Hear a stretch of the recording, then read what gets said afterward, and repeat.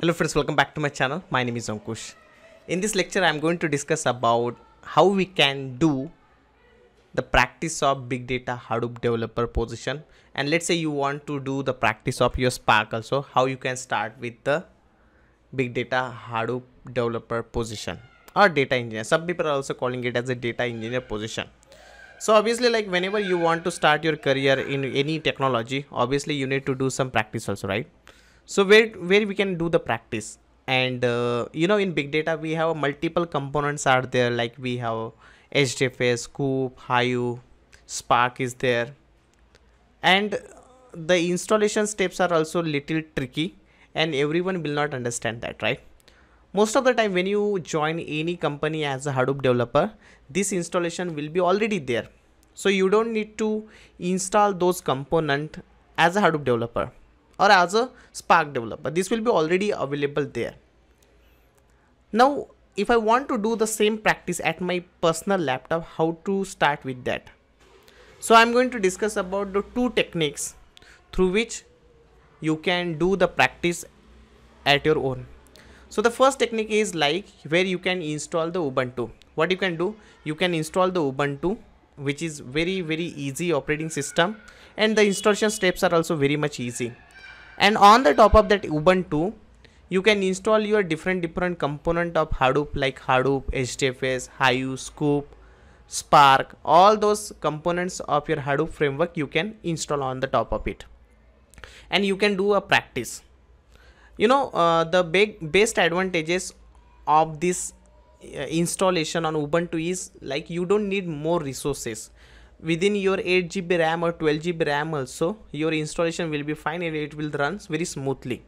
Minimum 8 GB RAM is important to start with the installation of your Hadoop component. So this is one way. Another way I can tell you, like by using or by installing the Hortonworks Cloudera platform, HDP. You can install Hortonworks platform. So this is also very much, and which is very easy to start with the practice of your Hadoop framework. Because if you use this Hortonworks, what will happen? All those components related to the Hadoop will be automatically get installed. It will be already installed and you just need to use it. So your Scoop, Spark, HBase, HDFS, all these components will be already there installed, and you just need to install it. But one problem I observe with the HDP is, like it will take a huge space to run it on your personal laptop. So at least you should have 12 GB of RAM. That is what it needs. If you have some 4 GB RAM or 8 GB RAM, definitely it is not going to work. So what you can do, you can increase your RAM. Check with your laptop vendor what is the maximum RAM supported by your laptop. You can upgrade it to the maximum RAM and you can start doing the practice. So if you think that you have a good RAM in your laptop and you just want to install HDP, this is pretty much simple. So on my screen I'll show you how you can start with the HDP.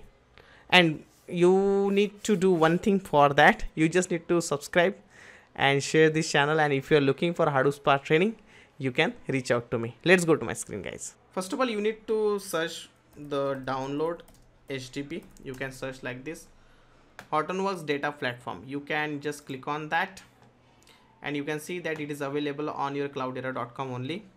There it is asking the installation type. There are three ways are there for the installation. Maybe you are using VirtualBox, VMware Workstation or Docker. Now VMware Workstation or VirtualBox are providing the virtualization. Let me show you how you can do it for VirtualBox. I am assuming that you already have this VirtualBox software. If you don't have, you can just go here and you can search like Oracle VirtualBox. You will get the link from the VirtualBox, Oracle VM VirtualBox, which is completely free of cost. You can go there, Windows host, and start downloading it. I have already installed it and it will be looking like this. Let me show you. It will be looks like this, Oracle VM VirtualBox. Okay, now I'm clicking on the Oracle VirtualBox. Let's go.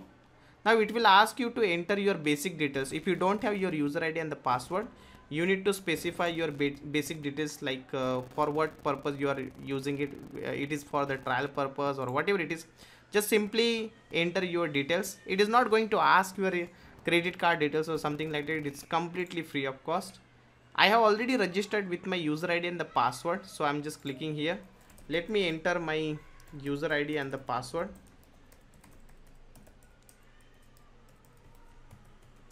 Once you enter your correct user ID and the password, now I think I have missed something. Let me use it one more time. Select all the images with palm trees. 8, 2, 3. Verify. Login. Okay, I think I have completely I think I have successfully done that. VM VirtualBox, let's go. I accept the license, download. Here you can see that there are multiple versions are available. The 3.0.1, which is the latest version, and there is 2.6.5 and 2.5.0 is also there. If you use the latest version, you will get the latest version of Spark, which is 3.x. If you use 2.6.5, you will get the older version of your Spark. So let's say you want to do some practice on latest version of Spark. I would recommend you to go with the HDP Sandbox 3.0.1.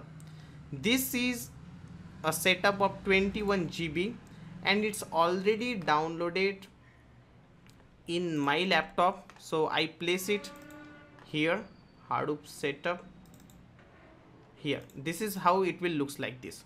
Then what you need to do, you need to open your VMware VirtualBox, Oracle VM VirtualBox. Click on File, then Import Appliance, and you need to select that file which you downloaded. The size is around 21 GB. So I place that in Hadoop setup, and this is the one which I downloaded, 3.0.1. You can just double click on it, click on next. You can change the location of your drive if you want to change it to the C drive or many other drive, because your C drive will be full. Make sure that you have sufficient space available in your C drive. If you want to change this location, you can change it. You can also change the base folder location also. Click on import and it will start. So in my case, I have already imported it, and this is where you can see that. If you want to start it, you can just click on the start and it will take some time. Initially it will take some time for the setup. Later on it will not take much time to start the Hadoop related services. So this is how you can download your HDP Hortonworks Sandbox, and your all the services will be already up and running, and it will be already started also. I'll show you how you can utilize it, how you can use it in the next lecture. Okay, so I think it's already started. Let me open the Firefox and localhost 8080. Okay, it's taking some time. 1080. Let me check that. Click on the launch. Let me go back. It's 8 to start. It will take some time to start it. Otherwise you must have get accept.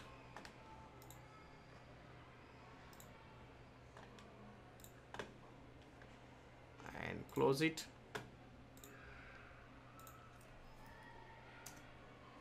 Okay, so this is how you can see. There is a user ID and the password. You can click on the quick links. Here you can see the user ID and the password is Raj_OPS. I am also using the Raj_OPS user ID and the password. Click on sign in, and here I can see rest of the services are started, like your HDFS, Yarn, MapReduce. All these services are started. If you want to take the remote connection of it, you can use this Putty software, and I have already saved the connection. This is the IP address of my machine. Let me click on that. You can log in with the HDFS, and HDFS is the password. HDFS DFS-ls. If you want to run your Hadoop command, HDFS command, you can just search like this. Now it is not working properly because my services has not started. It will take some time to start the services. So this is how you can do the practice. If you think that this video is really helping you to start with the Hadoop Practice, Spark Practice. You can just subscribe here, and if you are looking for Hadoop Spark training, you can definitely reach out to me. Thank you so much. Please do like, subscribe, and share this channel. Bye bye.